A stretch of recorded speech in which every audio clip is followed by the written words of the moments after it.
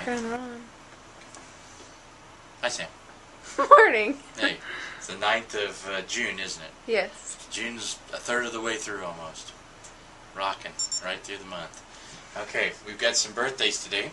We've got Jason Beard, Lorre Helms, Delores Hodge. Happy birthday, Delores. Ben Jones II, Benjamin. Joe Kellogg. Happy birthday, Joe. Went to school with Joe.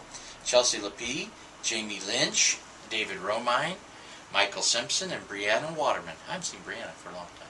Have a great birthday, Brianna. And then Facebook friends, Samantha Smith,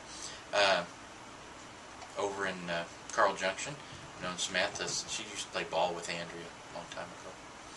But happy birthday, Samantha. And then Clay Dean. He was on school board with me for several years, a lot of years. He's over there at MSSU. He's some of the strong PSU competition is getting kids to go to MSSU. But I try to push for PSU. But we get along pretty good for that. So that's a pretty minor deal. Happy birthday, Clay. Hope you have a great day. Question of the day. Why do my teeth feel loose after having them cleaned? Well, it depends on a lot of things. If you have a lot of tartar and you have periodontal disease,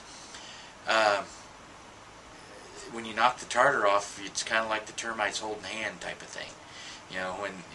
That's what helps. It's like a splint.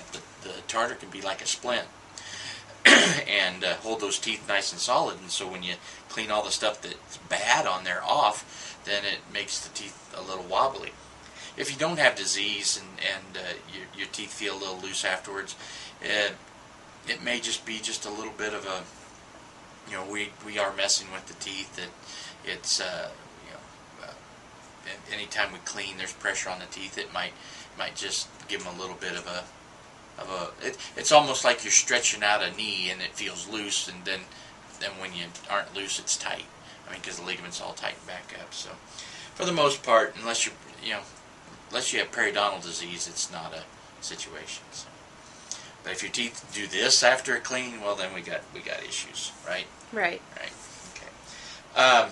Link of the day. You've got a little Photoshop tutorial on there for us today. Mm-hmm. So we'll learn how to do a little Photoshop with some is this the snakehead one? Yeah. Okay. It's not gross. Don't freak out. It's not like a snake coming at you or anything.